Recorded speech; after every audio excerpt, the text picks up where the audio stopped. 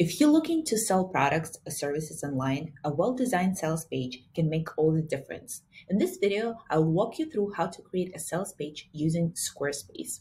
If you don't want to build a sales page from scratch, check out my sales page templates below. Just fill in your content, change colors, add your products and services, and start selling.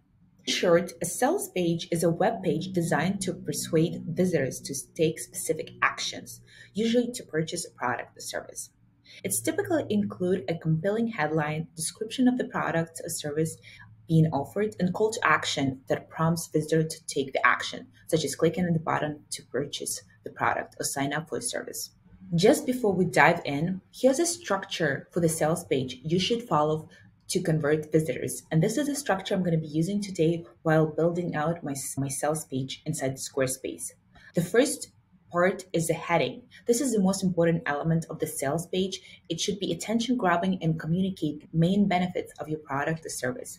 Next follows the introduction. This section should provide an overview of what is the product or service is about and why it's important and what problem does it solve to the visitors. And then you want to list the benefits. Use bullet points or short paragraph to highlight the key benefits of the product or service. Following by the features, where you provide more details about the features of the product or service. Include some specification, components, tools, and everything they would get if they purchase your product. After followed by social proof, where we can add customer testimonials, case studies, or other form of social proof to demonstrate the effectiveness of the product to help build trust and credibility with the potential customers. The next would be to include a pricing breakdown.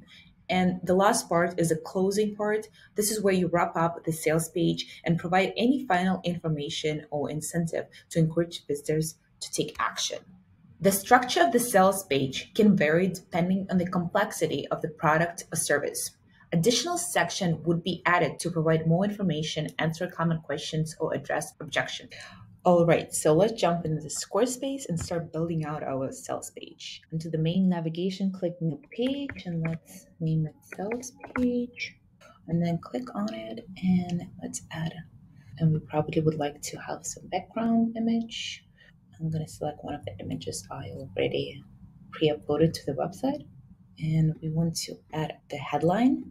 So this is one of the most important parts of the sales page. So you want to make sure that your headline is large and attention grabbing and it describes best what you do. And the next thing that we must have is a button, which is our call to action. We also wanted to make it bright and big so no one can miss it. And since we cannot really see the text because of the image, I want to add, I'm going to come over here and add some under the background. I want to add some color overlay. This looks better. And then the next part is going to be some introduction about our product. So we can add an image. This is a digital product. We can showcase it by using a mockup. Let's add text. And we probably would want to add more text to explain what is this product is about. But just make sure that you use subheadlines, headlines, and paragraphs interchangeably to break down the blocks of text to make it more engaging and interesting for people to read. Here's a trick. You can just come over here and copy it and then come over here and we're going to drop it in here. This is one of the most recent Squarespace feature that really is going to save you a lot of time.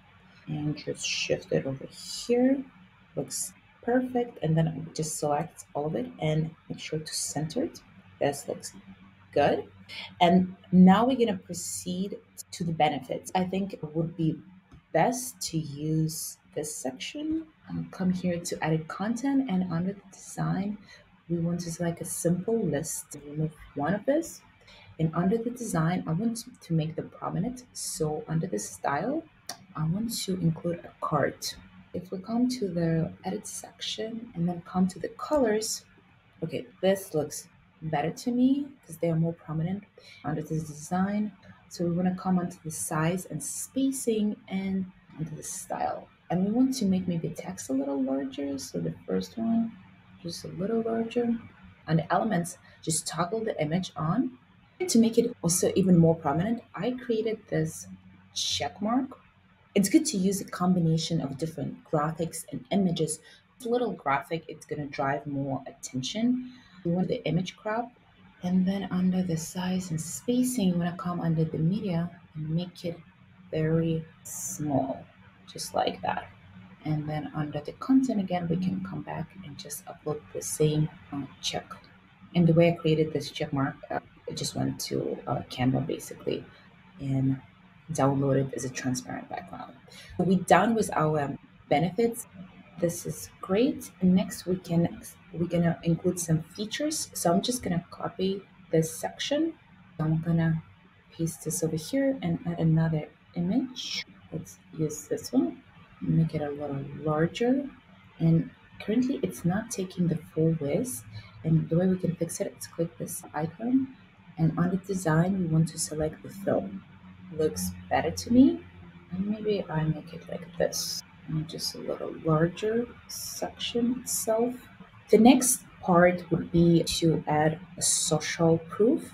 Just to make it, I'm gonna reuse the same one. Just scroll it down. And for example, like I don't really like how close it is. So I don't want this title here. What I'm gonna do, I'm just gonna add a new section, blank section, and I want to make sure that it's the same color as the one below. So this color, and I'm going to add a block of text saying something like words from time. Okay, and I want to center this one. We want to adjust this, make it smaller, just like that. And here we would include the testimonial, but under the content, we can add images of people who used it. This lady, then here we can replace it with something else. And so now they're a little too squished.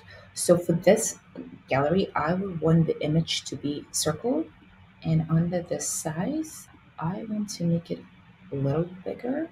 This looks good. So this is the social proof. And then the last part, to save time, I'm just gonna copy this one. And this is gonna be the closing part of your sales page when you want to provide the final call to action and encourage visitors to purchase from you. This is a very simple sales page. You can add more section as needed depending on the complexity of your product. The sales page usually does not have any navigation, so no header or footer. And so there is a simple code that we can add to the sales page to make sure that we remove this. So the way we can do it is come here to the sales page and click on this gear icon and then scroll to advanced and insert this code. And basically what it says is just for this page, we want to remove header and footer by not displaying it. And click save, and voila. And the beauty of using Squarespace, if you're already using Squarespace for your website, that you don't need to do any styling because the Squarespace already has the styling of your website. And now that our sales page is designed, built, and ready to go, the last part would be to add a payment processing or actual product so we can charge people. There's a few options you can go about it in Squarespace. So the first one, if you have an e-commerce plan, you can actually create a product and embed that product onto your sales page. So here on the homepage, on the navigation, I already have created a store. And if you don't know how to do it, you just click on that link. You want to click a plus icon and create a store. And this is the product I have created. And the way you create a product, just click plus icon. And I'm going to create a download. And here you can just add a name, a description. You can add image. Here you would upload a file. So it's a digital download. That's how you do it. And you would set a price to, let's say, $60. And under the custom button, when you scroll down all the way to the checkout, here instead of add to cart, you can actually enable a custom label and do it like buy now maybe. Click apply, and now we're gonna publish it. So this is our digital product that we're gonna be selling on our sales page. Let's click edit, and let's add a block and look for product. Search the product I just created. Okay, so I have two products, right? this one. Then when I go under the design, you want to make sure, like, I don't want to have an image, and I just want to have buy now button. That's all I want to have. And I want to make sure that I position it to the center, just like that. And now instead of this call to action, I'm going to actually remove it and place this buy now button, just like that. Okay, and I'm going to duplicate this and paste it over here, and I'm going to align it differently. Okay, this looks good.